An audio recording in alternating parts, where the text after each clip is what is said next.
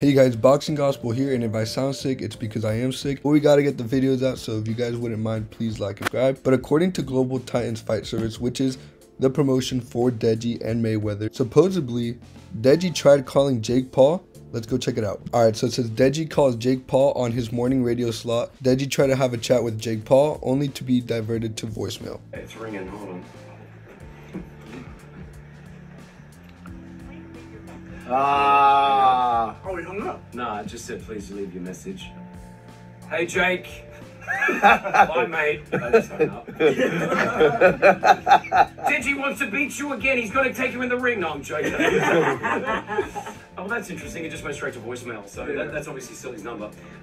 He's going to be there at the fight. Now, I've got Uday with me as well. Uday Manuel, one of the main guys. So yeah, they tried reaching out to him. He didn't answer.